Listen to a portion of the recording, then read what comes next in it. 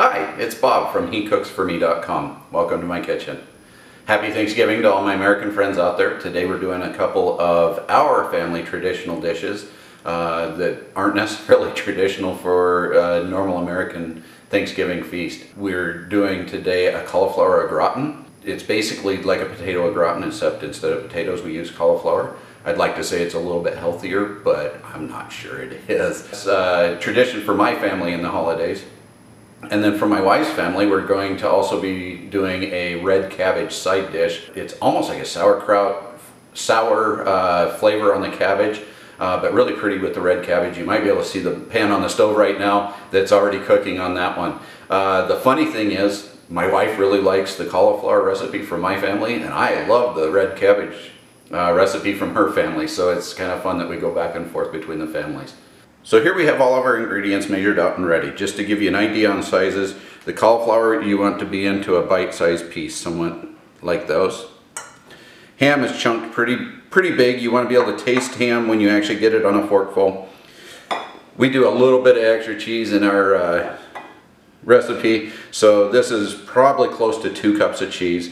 1.5 cups of whipping cream with our flour, salt, pepper, cayenne, minced up garlic, and our garlic ended up being really small cloves when we took it apart, so we actually used 4 cloves here, just however you like your garlic to be, and then the 6 tablespoons of butter. So we're actually going to cook this on an electric skillet today. You can also use a big skillet on your stove. To start, we're going to just melt our butter, and then first thing we're going to do is sauté the ham and the garlic together. Okay, so we've cooked our ham and garlic in that butter for about 2 minutes, and now we're going to add the cauliflower so it can start softening up and getting all that garlic buttery goodness taste in it as well.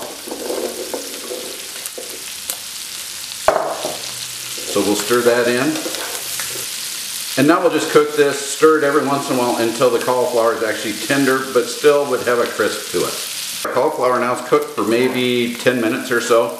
It's getting to be pretty tender. You can test the tenderness with a knife and see that the knife's going right into these on the head of the cauliflowers. So I think we are ready to go to our next step.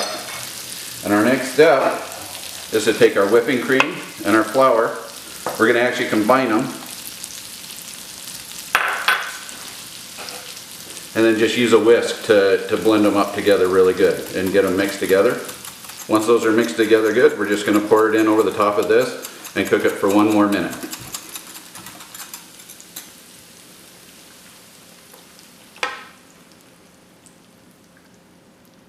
Okay, now that that cream and everything's going, I'm going to also add the salt, pepper, and cayenne and do a little stir from that one,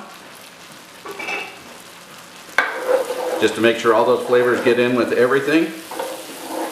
And then we're going to pull this right off the heat and put it into a pan or a baking dish. So we just put our shredded Swiss cheese over the top of that cauliflower, and this is going to go into the broiler for 2, 3, 4 minutes, just until it's bubbly and brown. So after the broiler, you can see it gets a little bit of the brown spots in it. It's all melted evenly over it, and this is just going to be cheesy goodness. Thanks for watching. If you enjoyed this video, please give me a thumbs up, leave a comment, and consider hitting that red subscribe button. It really helps if you can share my videos with friends and family that might be interested, or watch some of the other videos on my channel. I hope this dish, or one of my other featured dishes, finds its way into your kitchen soon.